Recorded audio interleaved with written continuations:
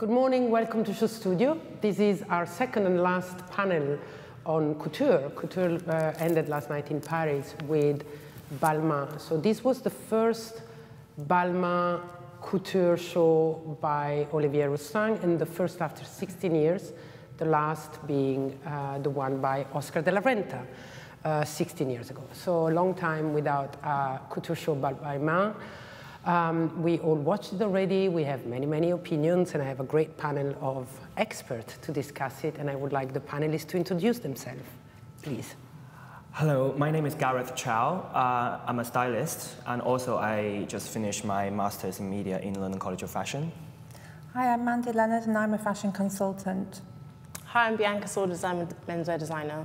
Hi, I'm Theo White. I'm a fashion stylist, art director, and the founder of Theo White Zine. Great. So I expect a lot because judging from the discussion I had previous this panel in my office with my young colleagues, that's going to be an interesting one. The opinions were very, how to say, very strong and very different. So I had young people that hated it and young people that loved it and everything in between. So that will make for a very good panel. I would start to have a little bit of a more general discussion before going into the looks for themselves.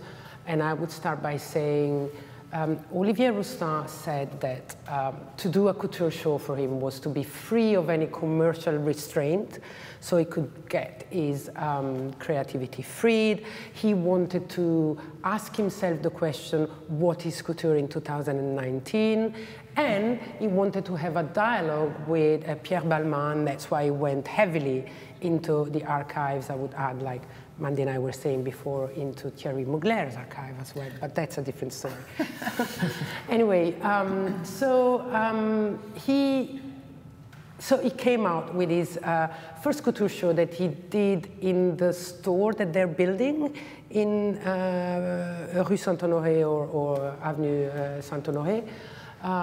They did it in a quite smaller environment, smaller than usual. Usually they have these big, 600 people shows.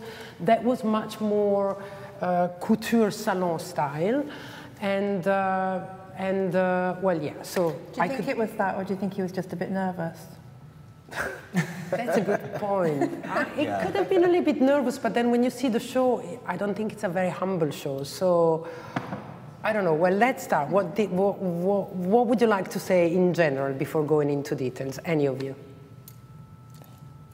Well, I think for me this collection is quite complicated. Mm-hmm. I first finished watching the whole collection of Vogue Runway last night. I think it definitely, for me, it kind of feels like Olivier kind of let his creativity out of his cage. So he has many ideas in one collection. But personally, I do really like the collection in the beginning because I like the color palette, and I like all the colors he used. And I do think it's very unusual for Balmain to represent such a bold, wild collection. Because I think for me, this the whole silhouette and the styling, the makeup is pretty wild. And because I was expecting something maybe slightly similar to what he used to do for the ready-to-wear, which is always very sexy and very feminine. And quite dark and metallic as well. Mm-hmm. But this one seems like he erased a lot of pop culture influence that he always got inspired from, turned into a very soft, subtle color palette with this strong combination of so many different craftsmanship and elements in the clothing. Mm-hmm. Yeah, it's quite hard to say in the beginning, actually, because I think I'm standing at a mutual point. I don't know if I should say it's really bad or really good, because I think it's neither of them. That's a good one. What do you think, Mandi? Yeah, it makes me think about who the customer is, and I don't know whether I'm being naive. Is a couture customer a different customer to the ready-to-wear? Would that be a normal situation? Because you had Celine Dion at one of the couture shows, and the hashtag seemed to be executive realness. Mm-hmm. And I can actually, you forget that couture isn't just occasion wear and parties and special occasions. These women wear them in the day. It's their daily wardrobe. So, I can't actually see what you can take for that. And I loved all the pearls, the oversized pearls, and there were only 2 of those, and I just wish he'd really gone into it. And generally I thought it was a bit of a mishmash, to be honest. I know the pearl's like the unifying thread, but it just seems like you say, he let himself go, but no one's really harnessed him. Like there's no there's no focus. direction. Yeah. There's Which is why, you know, focus. I've worked with a lot of designers over the years, and occasionally you get one who doesn't want to work with a stylist. I don't know who he works with. He's obviously got his advisors, and you know, sometimes that's a good thing because they've got a very definite point of view, but you forget that they're in their bubble the whole of the run up to the show, and they really need an outside person to come in and say, oh, that feather scarf is so wonderful. Why doesn't the model just come out in like be nude and just wear this scarf? You know, you've got to have that outside challenge. I couldn't agree more. Yeah. I think a stylist is very important no matter what. Bianca? I just thought there was like, for a first, I guess, couture collection, there was like 5 different collections in it, and like he could have like maybe Absolutely. yeah, like drawed it out a bit more. So like the first 2 looks, that could have been a whole collection. Like I thought they were really strong. Like there was a lot of like power, best. like powerful like lines in it, and like sharp tailoring. And then towards the end, it just gets really like poofy and very like pretty and pink. And it's just like it's very hard to focus on it because then he's like put all this like makeup and the hair look with the whitewashed models' faces. But usually like his collections, they don't really have like much glamour with the hair and the makeup, so it's a bit different to kind of introduce this in his work. There was a lot of reaction about that makeup, wasn't there? People really didn't like that whitewash makeup. I mean, I kind of surprised he would do this kind of makeup on the couture collection, because usually for the Balmain fashion show, they do this very strong, sexy, feminine makeup, or like this glam look that's ready to make the celebrity go to red carpet. But this one is definitely something, I would imagine like Iris Van Urban or some brands would do this makeup, but... I think it was a little bit too little on the pearl theme, you know, the pearlescent theme that went even over the face and over the body. You know, the last model who's half topless, she's got it all over her body. So there's this pearl theme that it's... I love the idea of the pearl. I think it went a little bit too literal. There are more than 1 million Swarovski pearls in the show, I read. There's, you know, the big pearls, there's the bags with the new logo, there's... Theo, what do you think? I love the first like 9 looks. I thought that has something going on. He started with the white, which was really strong. This with the embroidery and the feathers, that was really great. I think after that, and he introduced a bit of denim as well with the embroideries, but I think after those 5, 9 looks, it kind of went just all over the place. And I was really confused. There was no direction. It was kind of just like, okay, we're going to follow on from the spring-summer collection, just do it bigger and add more and just make it more elaborate, just to call it couture. But it wasn't, you know, I was really confused about the whole thing after the first 9 looks. It just went, there was no direction, there was no aspirations to go somewhere. It was just random. Well, I mean, we all echo each other in some ways, you know, more or less. And I think maybe the question here is, I mean, couture is not an easy thing. You know, couture needs maturity, but couture needs especially self-assurance. And I think the non-focused and the going a little bit in all direction here showed that, you know, it's a first, and so we have to give him a chance to improve. But maybe that was the problem, the lack of focus, because it's a little bit insecurity. As I said at the beginning, was it a small venue because it wasn't self-assured enough to open it up to many, but then it's all over the place. I completely respect the intimacy of couture, and I think that if he's doing a couture collection for the first time in his tenure, you know, he wants to adhere to the old school, you know, so he wants a salon, and I completely get that. I think we'd all do that. Just going what Theo said, I think the jeans were incredible, and I think even though I found the show incoherent and it came across as random and a bit gauche, when I actually saw on my Instagram feed everyone's backstage videos, the fabrics and the pearls and all these, you know, when you see things on the catwalk and you go on the newswires today and it's all front on, you're really doing a disservice to what is actually incredible pieces. So if you saw those as individual looks, they're incredible. But altogether they jar too much. I like jarring, I like things to be a bit wrong, and that pearl textile, that was beautiful. Yeah, it's definitely like a strong attention to like details. Probably why like the show was so small, because when it's a lot bigger, it's very hard to see it up close. And I think we were talking before, weren't we, about, you know, Bianca just had her incredible men's presentation. Was it 5 Carlos plates? Yeah. And you know, I just think, you know, going to see something and immersing yourself in it, you get so much more out of it than a catwalk, and everyone's going to want catwalk shots for sure, but the visual texture you get from presentation and what I saw from the backstage shots where it was these, you know, really going close up and you could see the facets of the fabric. There's no doubt that couture seen from close and touched adds to it, because the skills that go into making it are probably what matters the most. But if I may, for me, it's not, I mean, if the theme is what is couture in 2019, which reads like, has it, I mean, does it need to be modern? And probably the answer is yes. And I'm thinking about, you know, yesterday we saw 2 masterpieces by John Galliano for Margiela and Pierpaolo Piccioli for Valentino.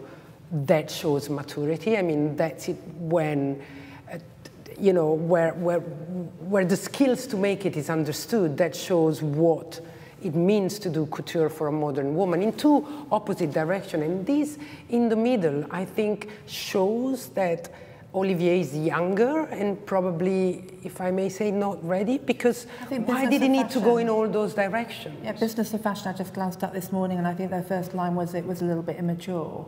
Oh, Angelo Flaccavento, yeah. Yeah, well, I agree. But you know, I have a real issue with everyone, you know, everyone saying about modernity. He's spouting it in all his rhetoric when he's speaking to the press, you know, it's something modern. It's almost like he's so paranoid it won't be modern. But actually, if you have something really beautiful and classic, that is a fantastic canvas upon which to present something really modern. I couldn't agree more. And then it shows confidence as well and restraint. I couldn't agree more.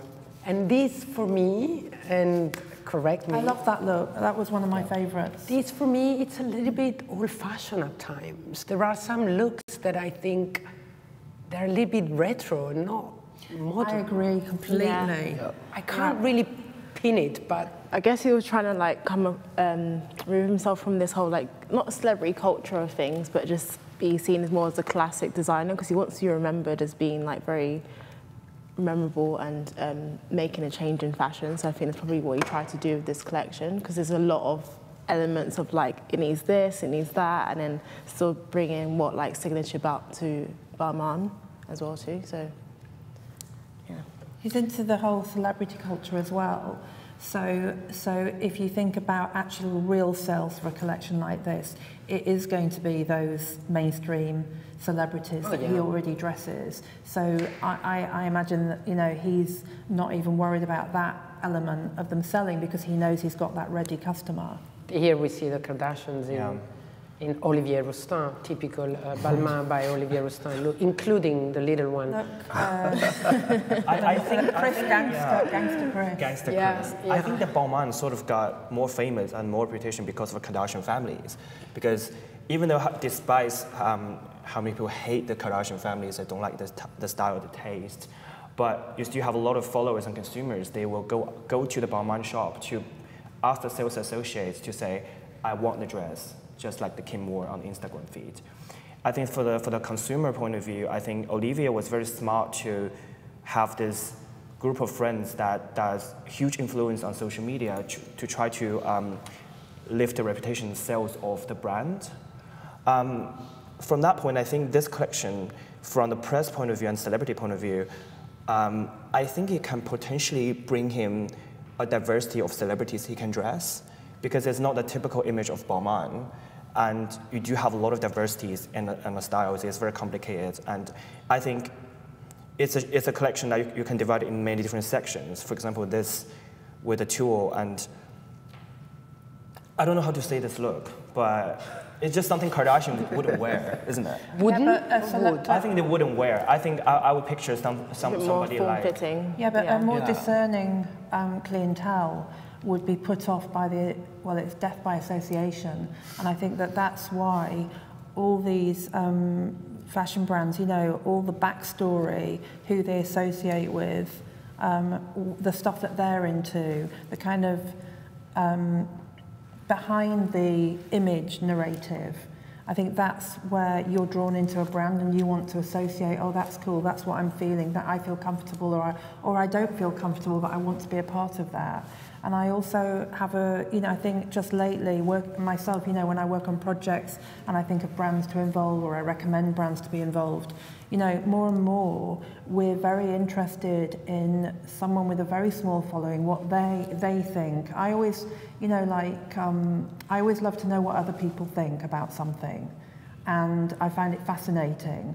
But I think 5 million followers, well, what is that 5 million followers made up of? I don't think it's the most discerning, and I wonder, you know, that number crunching on that level with a couture collection, as you say, it's in a small salon, that doesn't match to a major 5 million follower. That's very wise, what you just said, and I think, you know, like it or not, we cannot deny that Olivier was very strong in creating his #Balmain Army, thank you.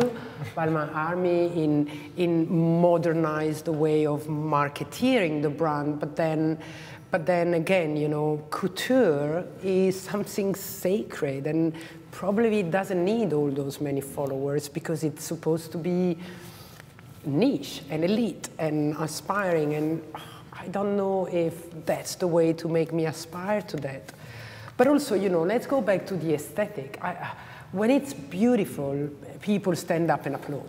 It can be your kind of thing or not. You just feel the beauty. Here, it's dividing opinion. So there's something tone deaf. Well, you could say that he did it on purpose because he wants. Do you think so? I don't know. Probably. That's a good point. The show left me feeling cold for some reason. I saw the Valentino show yesterday. That's amazing. I saw that and I just felt really warm, and, you know, I wanted to be in that room and I wanted to, you know, just capture it all, wear one of those dresses, aspirational. The music, the whole vibration. I saw this show and I just felt really cold. But it's interesting, I think someone commented on the makeup saying that he was trying to have the models look like mannequins or like paintings. Sculptures, yes, statues. But I'm not sure, it's just the hair, the white hair, it kind of just really just bounces off the collection, it doesn't really fit into it. Doesn't it distract a little bit? Totally distracting. I think it looks good on like the black models because it makes them But on the white models, it kind of looks a bit. You know, when you say like futuristic, it's usually like white hair, like white eyelashes, and it's just a bit typical in terms of the makeup look. Stereotypical. Yeah, and not ethereal. Yeah, this is what he might have tried to depict.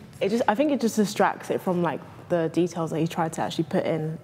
So if there was less of that, it doesn't probably beauty. It would have been focused. I found it frustrating because for me, the most important thing of a show is the casting. It's something that I think makes or breaks a show. And I was really frustrated that I couldn't identify a lot of the models. And then when I went on the websites that show the runway looks, they're so slow, even after all these years, they're so slow to get the names of the models up. I've tried to make this process really fast, but the teams at, you know, Vogue or wherever who do this, they're so short-staffed. Mention the models. They're so short-staffed. But you know, a junior person in the team could do this. But I remember after one of the shows I did last season, well, a year ago, I worked closely with the casting director and said, you know, as soon as that show's over, I want the running order. and we got it, and I got it straight to, and I knew I had the right person, and it still didn't get up there. And I just think that, like we're sat here, you know, and how fast the industry moves, as soon as you, let's say at the end of the day, you want, let's say you've been out and you haven't been at the shows, you want to study, you want the immediacy of it, and actually when you look through the looks, that who the model is crucial. It's those Let me ask you, I mean, why is it for someone who's a civilian, not a fashion expert, isn't the look of the model more than who she is? Why, yes, why are it's the industry who have the opinion that filters down to them. Okay, so the name of the model is important for the industry people. The name of the model is as crucial as the soundtrack to the show. I think obviously the names are, to have familiar faces on the runway is important because, you know, obviously everything's on social media now. Everyone, you know, depending on the followers the models have, etc., the amount of clout that they bring to the brands and the shows.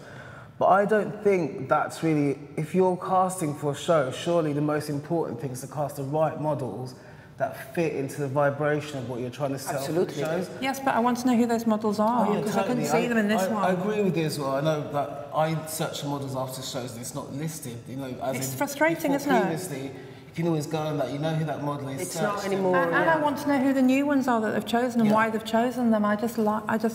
I think that's, you know, they spend so much time on the casting and the messaging. Like, for example, I think one of the biggest things at Couture this time has been Max and Finn being in the shows. You know, that's just so refreshing to see them modelling in Couture shows. It's just a great new freshness, I think. When you talk about Couture being modern, that is the new face of modern couture, having those girls appear in the runway. I agree. I think it's quite good that he didn't have the faces that everyone per se kind of recognised, like the Kendall Jenners. But funny enough, he said in an interview, and I don't remember which one, he said, I guess the casting of my show was even better than the collection. And then actually we don't know. But he did post. There you go. He was so proud of that. White model, we don't see the difference. He was so proud of that, but no one knows who they were. I mean, I can see who some of them are, but you know, you can't. I probably recognize two, but they all look the same, which it's voluntary. There's Ducky here. She's topless. That's who he's posted on his Instagram. And the captions are iconic. So I found it quite weird that he'll post this image twice, saying that this is iconic. And it's like, is that the message? What is the message of the show? What is? Yeah, what is it's actually the cleanest look in the whole show, isn't it? You know, it's pared down, and her pose is majestic. It's really quite beautiful. That's one of my favourite looks of the collection. Yeah, it's who some of you was mentioning Grace Jones before. We were Grace Jones, Can we elaborate on that? Because this reminds me a little bit of, but you know, Grace Jones is one of my icons. I don't think Grace... she wouldn't like... We have to pay respect to Philip Tracy and Grace Jones. I don't think she'd wear that hat. No. But why did you think? No, but in the first two looks, why they thought about got the jump. I think it was just more like the first like 9 looks, like the power sort of tailoring and like the sharp corners of it, like especially the second one. Yeah, me too. I see Thierry Mugler. But somehow from the third look, the kind of, for me, it's kind of like kimono inspired. It reminds me of Alexander McQueen. Yeah. And also the feathered look on the 6. Chanel. You know what I would have loved in that show if they'd have really exaggerated it, because when Grace Jones used to model in the shows, it was so affected, and it just would have been great in this because it would have shown the clothes. It's still old school, and it would have had a bit of humour. Should have been there because there's only one Grace Jones. You can't. But you know, the model's really having a bit of a swagger rather than. It's very hard to imitate. I think there are 2 people that can't be imitated. One is Grace Jones and one is Naomi. And that's why when Naomi's needed, it's Naomi. You see what I mean? Tyra Banks was always very lyrical. Tyra Banks, yeah. You know, Grace Jones. Oh, girls in the 90s, the models, I'm obsessed with like 90s fashion and fashion shows. Me too. And you watch girls, you know, you realise why they were supermodels or why they were household names, because they bring the vibes to the shows. You know, they're selling it, they're sashaying, twirling. And now it's because, as you go, you don't know these models. They don't bring. You could recognize them by the walk. Exactly. I remember Naomi walk like this pony walk, and you could recognize them. Great. By the way they walk. Now You don't have the difference with the catwalk right now. You walk very fast. Yeah. I feel sometimes when I go to a fashion show, I can't really see the looks. I can't really go through single looks because they just walk so fast. They literally like half running, finish the whole show, and it's just too fast. One of the shows, Naomi Campbell was sat, when the model came around the corner, Naomi Campbell was sat just near where she turned, and she looked quite uncomfortable, and actually I was uncomfortable watching it because she couldn't see the outfit. They were coming round, and she only saw it as it had gone past her. Do you know what I mean? Yeah, absolutely. It happened to me so many times. And you just see an angle, you know. So yeah, the perks of being at the show is that you see it in movement. Sometimes even seeing a film. I would have loved to see a video of this and hear the music and understand, because I was listening to our own Georgie last night in her review in a car, and I felt that she was taking it from far and saying a lot of things at the beginning. I didn't know where she wanted to go, but then she had some fascination about the whole thing by being there. Did she have a briefing with them? Or was it just what he was saying backstage? Yeah, sometimes, mostly she goes backstage, but she's good at what she does. But yesterday, she didn't go straight to the point. We didn't know if she liked it or not. And so I guess by being there, you liked some atmosphere that was there, but she wasn't sure about the looks. But we only see the looks, so we don't have the atmosphere because there's no film, right? There's no video of this, so we don't know. But you handed us the show notes when we got here this morning, the show statement. Yeah. And it's such a... It doesn't tell you anything. It's very cliche, and if we had to write a statement, if a student had to write a statement, that's immediately what they'd write. And I think, having the confidence or respecting couture, it could have been a poem or it could have been... But you just said it, having the confidence, and that, I think these notes echo what I think was a lack of self-assurance, a lack of maturity. Not everybody can do couture, not yet. But maybe it's the people around him. Maybe do you think there isn't someone there. I don't know his ins and outs of his team. I was asking myself, is it, who's got the whip, who's calling the control kind of thing? Has he got a big team, or is it just him? It's quite a big team. I mean, Balmain is quite a big company now, and... Yeah, but you don't know how he's very young, he's very precocious, and you don't know how they feel around him. You need those people that are going to challenge you and say, hey, you know what?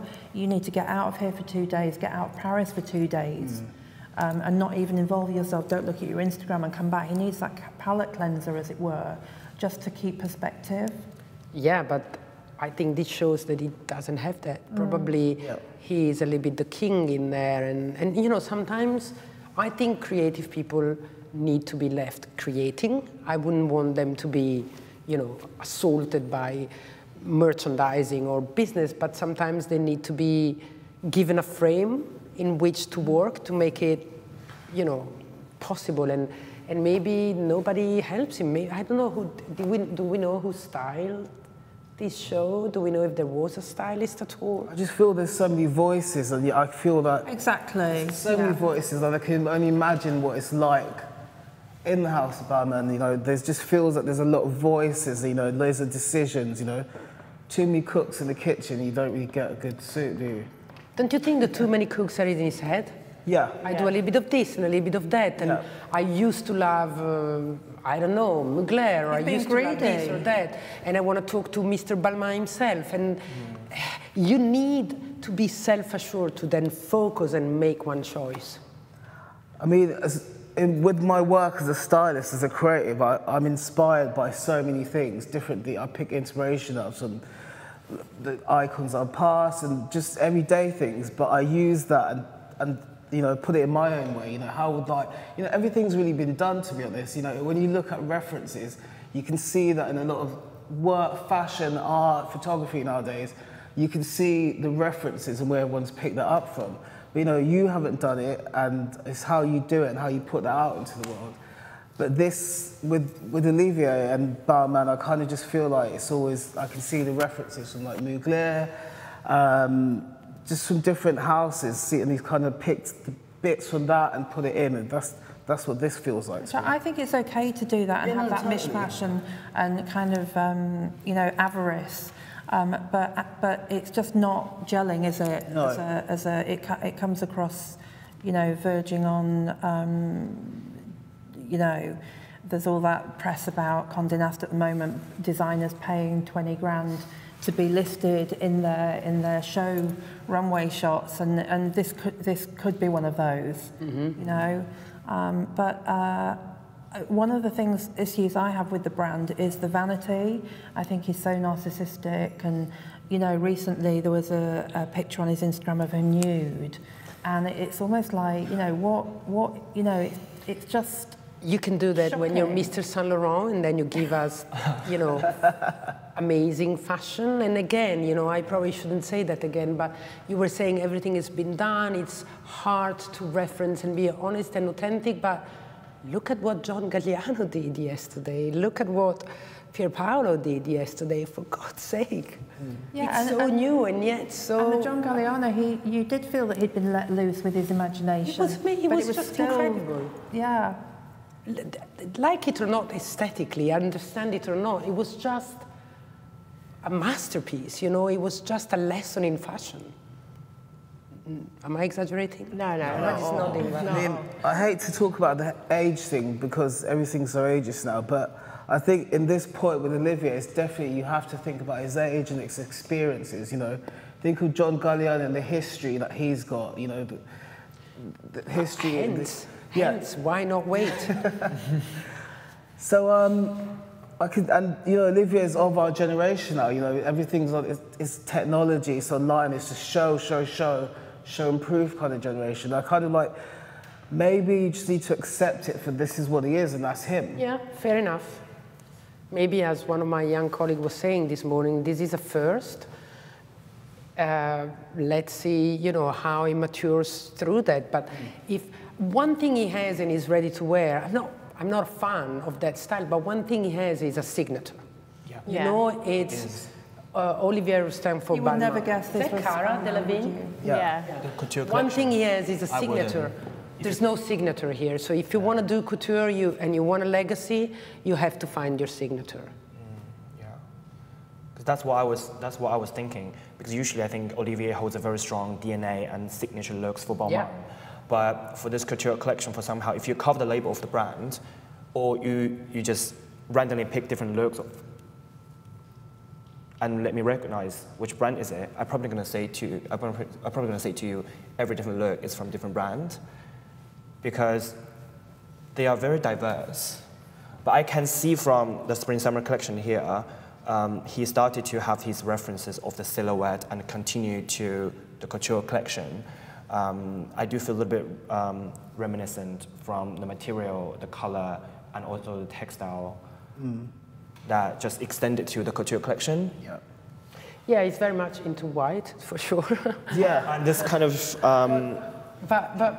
seashell shape on the garments. Yeah, maybe also we were just watching his last ready-to-wear collection, and there are some looks that are bordering couture as far as make and complication, and that's maybe also a problem, because then where to go from there, you know, to make the difference in price, for instance, or...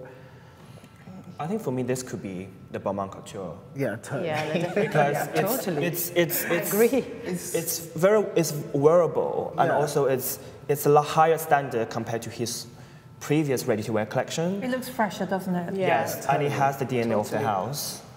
And you haven't lose all signature looks and the jackets, the dress, the shoulder pads, and denim. I think you should have done more with the denim though, to just make an actual statement of it. Like I feel like if you're gonna, I could feel a little it should 80s Catherine Hamnett vibe coming through there as well. Yeah. Don't you think that if he had done more denim in a couture show, he would have run the risk of being But those denim jeans don't look like denim, as it were. It's, you know, it's just when they move, you could see that. Yeah, if you look close. Yeah, but it's incredible. Yeah. This is denim. Yeah. Yeah. When I first saw it, I wasn't sure, but I saw a closer picture, I saw the details, and it was really amazing. There's another look that's wearing denim trousers underneath, the white look. Yeah, I saw that. Yeah. It's got the holes in it. It's beautiful. Also, there's this big thing about his app, isn't it? It's a really expensive app. Yeah, you could have watched the show in the making. Yeah, augmented reality, virtual reality. But do you really think that potential couture customer is watching the app, immersed in it and shopping? No, that's my point. You know, it's not. That's not. I think it's more for the fans. Dressing gown. That's not enough to the be creating modern couture. Yeah. That's what I mean. You know, the clothes have to be modern couture, not what's around it. And that's why even the denim, I hear you when you say what you say about, I didn't think it was incredible. But maybe that's subjective aesthetic, maybe it doesn't mean anything, I don't know. I think also it's overthinking it, isn't it? It's just what we saw the runway looks, we've seen the show, and what do you think? You can't start analysing what you think. It's just our first impression. Recently, there was a tabloid picture of Michelle Mone. She's the woman that owns that lingerie company. What I noticed was that it was unmistakably Balmain that she was wearing. Okay. And it was the black blaze with the gold buttons and these pants. And it looked incredible. And I was thinking to myself, oh my God, you know, she's buying into these expensive clothes, but she actually looks amazing. And she had the new Celine handbag.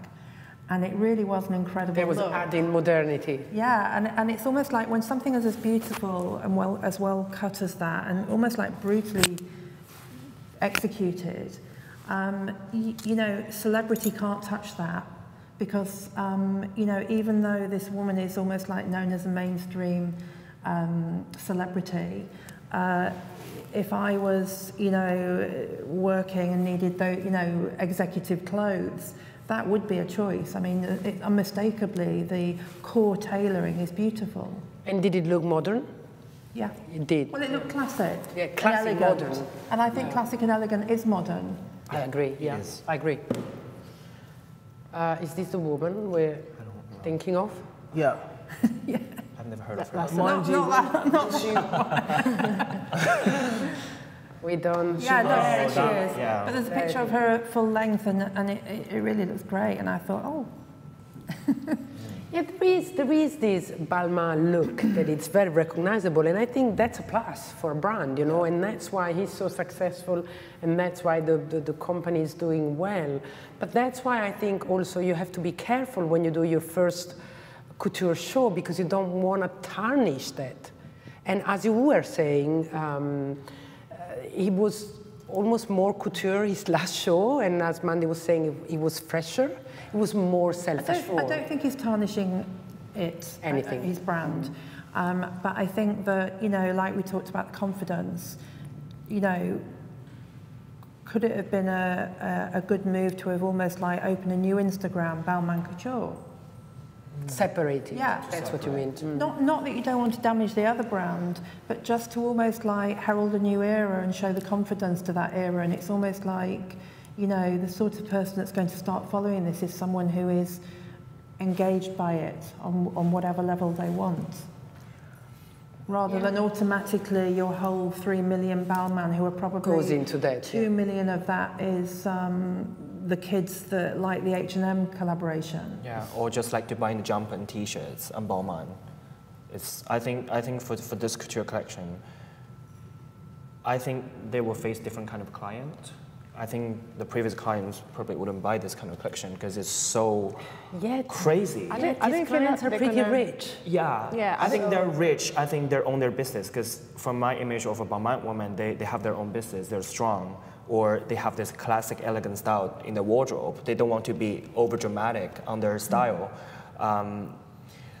Yeah, but somehow I just think this won't be their choice to go to a gala. Or the accessories are really strong, so I think it'll bring those clients, but I don't think it's going to bring... No, but I don't like the bracelets, the bangles. I think I was like into it, but not in this context. It's more of a blingy. The new logo. More styled differently, something else. But I love the bracelet. It's a way to launch the new logo. I do think though that when I saw those bracelets, part of that Chanel pie is there for the taking, because I don't think Chanel is for a young person. I really don't think Chanel is hitting the spot the last few seasons. It's funny you say that because we were discussing this morning and I was saying I'm not a Chanel person either, but if only Balmain Couture and Chanel Couture existed and I had the money, I would not hesitate, I would buy Chanel, but maybe it's more, first of all, yesterday, yes, I agree with their that. show yesterday was for me the best in a long time. I agree with that, but the mainstream customer hacks into the accessories. Oh, accessories, Yeah. sorry, yeah. And you know, there was bags in this collection, jewellery, what have you, and you know, there's a lucrative layer there. Are we expecting to see any of this on the red carpet of the Oscar next month? Some of it. I mean, Yes. I saw the shoes flats. I'm sure I saw some flats somewhere. Are you expecting to see this on the No. red carpet? You said yes. I think some people will. I'm not saying it's the coolest Oh, yeah, some person that's pieces. going to be wearing They're it. probably going to receive critiques because I think it will appear very differently when you wear on even a celebrity, not on a non-model person. Maybe the last look, maybe with the tits covered. Yeah, I want to see probably Yeah. Rihanna in it.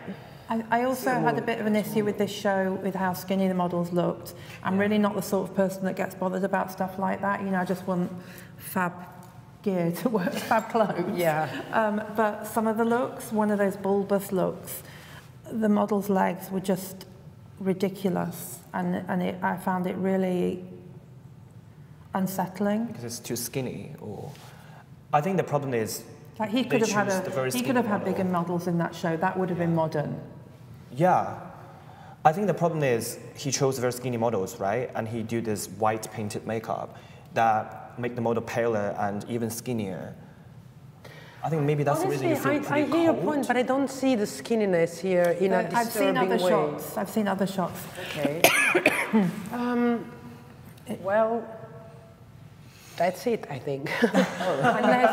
unless we miss something, but I do like that. I like the color. Yeah. I really like the do you color. like those little color? I think they're a bit old-fashioned. Blue one on the Yeah, model looks because I amazing. like Is old-fashioned that colors. Giselle wearing that? Yeah, the pastel color combination, I really like. I'm thinking about that gloves on one side, and I'm thinking about what Givenchy did the other night with that beautiful blue Klein, what's the material, latex glove that was so extraordinary and so modern. And then I see this and I'm like, there's a miss there. That look that we were just looking at with the bulbous skirt, it reminds me of my research this time about a year ago when Gareth, Pugh and quite a few of us were getting together for our we do a very early Christmas dinner, Yeah. and we always have a theme, and it was going to be Russian something, can't remember, and I remember all my visuals that I shared with the group, and you know those buildings in Russia, it just reminds me of the onion roofs on them. That's a good one. Yeah. That's a very good note to our panel. So let's wait and see what Olivier will do for his next couture show. Until then, goodbye.